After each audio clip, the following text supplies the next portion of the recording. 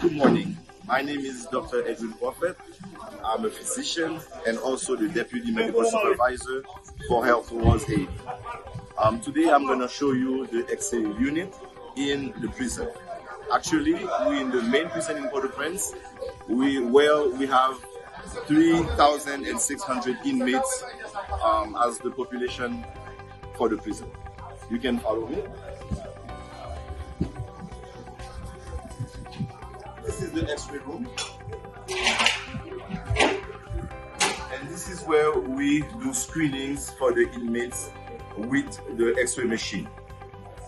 Usually we had a doctor who used to interpret the results for us when they do the X-ray.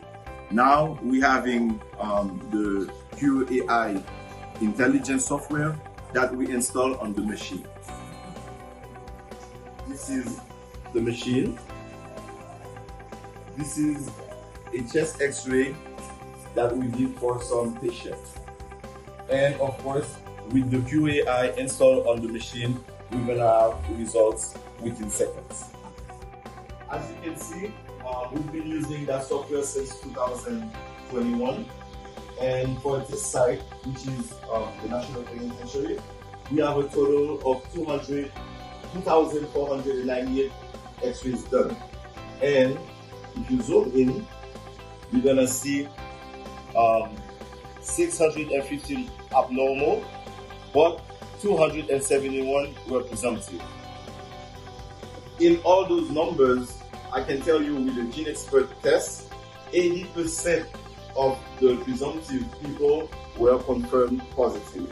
So all these patients are on treatment and they're doing very well. This is such a powerful software where you can do massive screening in such environment, because screening people for tuberculosis in prison is a very hard task.